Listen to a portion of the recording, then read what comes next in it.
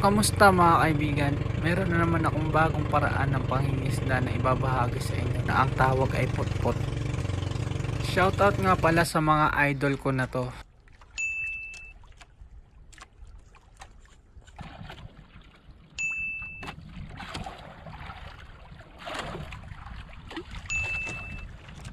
Ang tawag dyan ay blinker. Inaakit nito ang mga pusit upang lumapit. At ito naman ay tangkab. Ito ang ginagamit na panghuli ng pusit.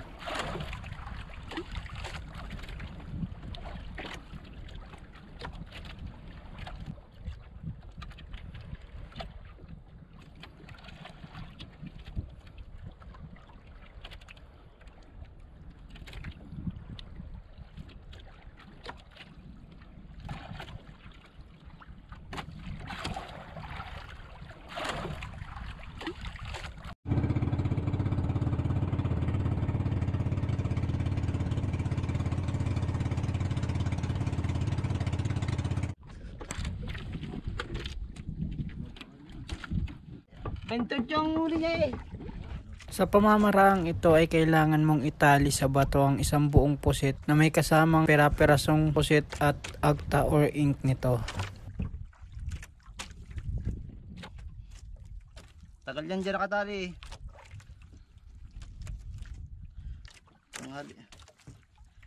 Tanghali yun na umalis yun eh.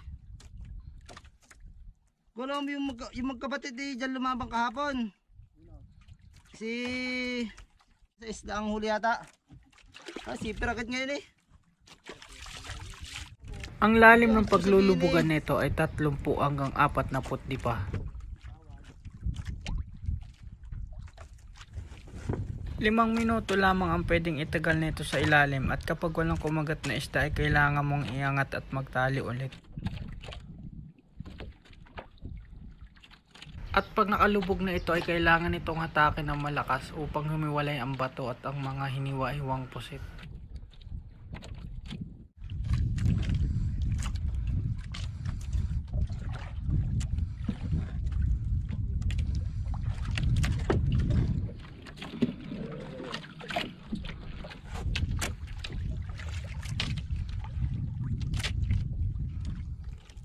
Hindi na agad rin gamit yung ari.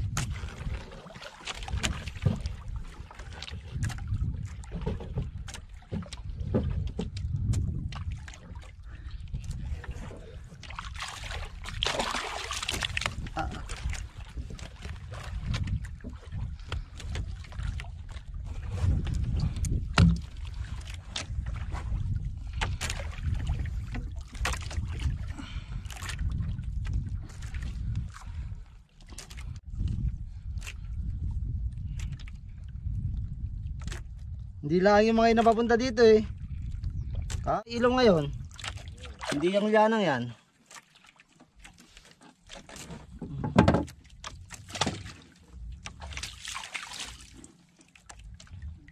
Huli rin oh.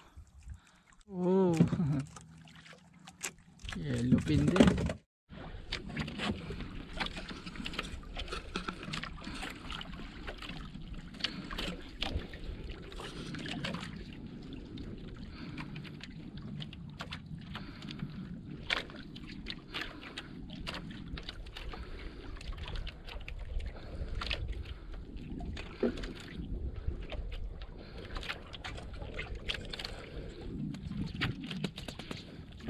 Laban.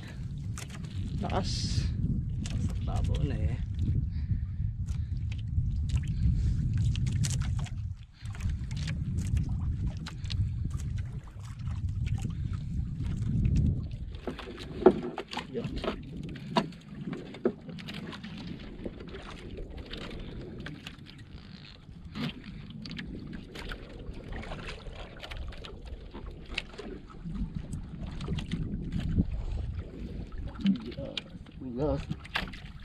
Nagulyasan.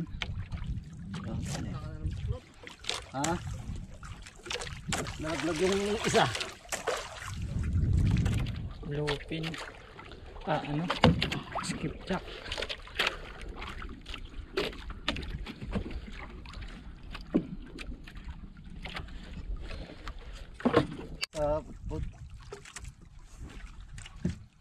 Wow.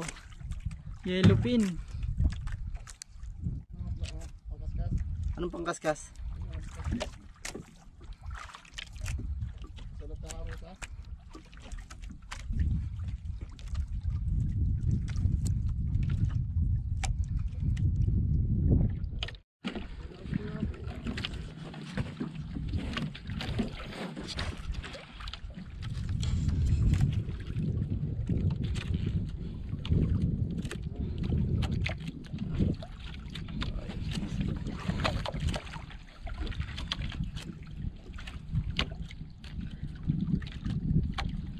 Ibay din na rin kayo tayo na bigay na rin.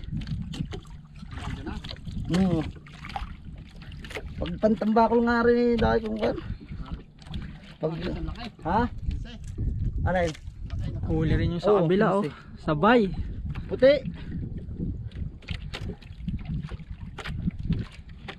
Sa dami ng pusit na nagkalat ay may gataw na ng tuna sa ilalim.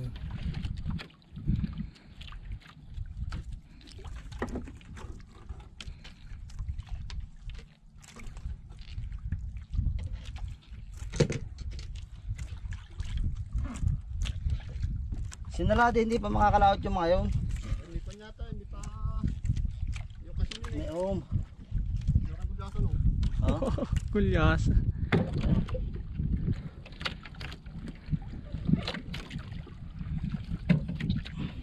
Oh, yellow pin.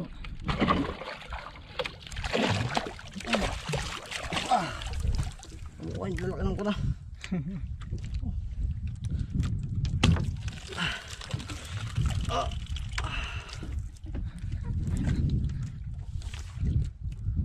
Lampasan ka na.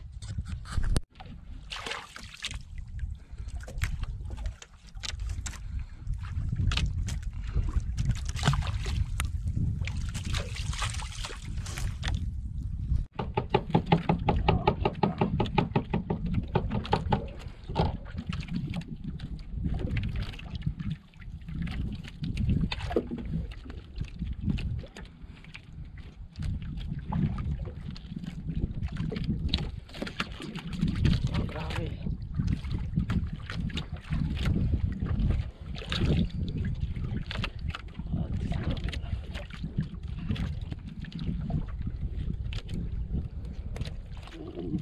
Biglaasa. Lalaki ng biglaasa na.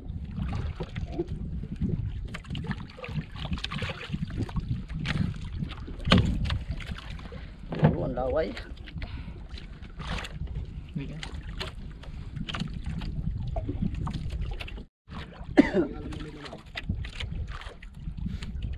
Kita ka na lang. Matagal ka dito nagkakaskas. Sabi ko yun ang... Saan? Oh? Daya ng dawi.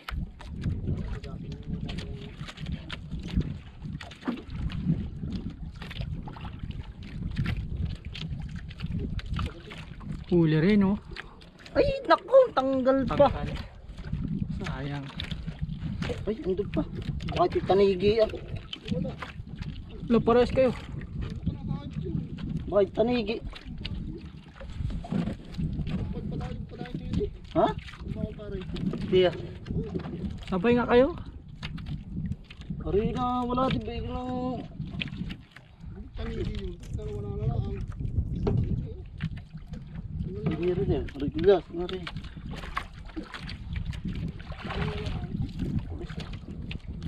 Yellow pin.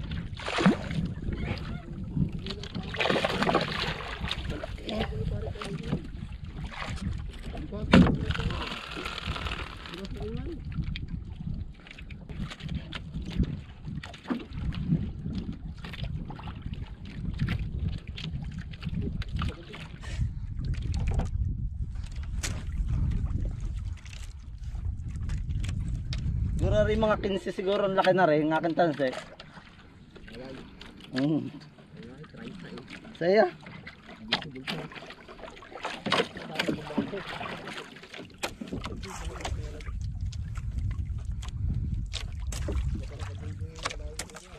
Okay, ano?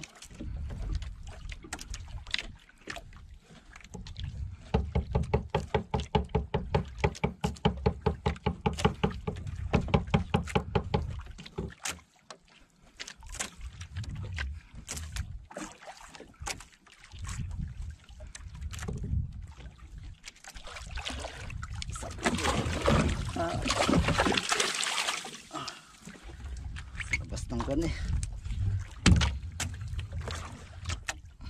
Ayos.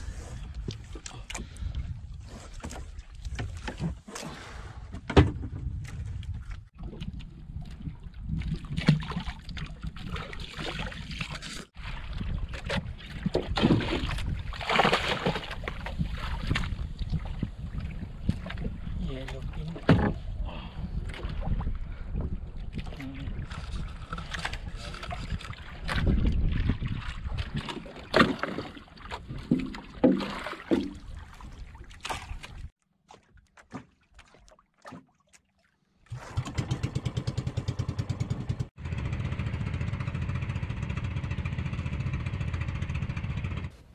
Umabot ito sa 35 kilo at naibenta na mahigit 4,000 sa halagang 140 kada kilo.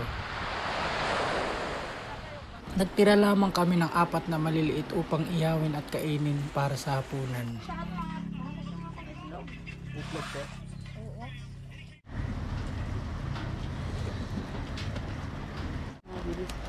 Sana ay nag-enjoy kayo at huwag kalimutang mag-subscribe. Maraming salamat po.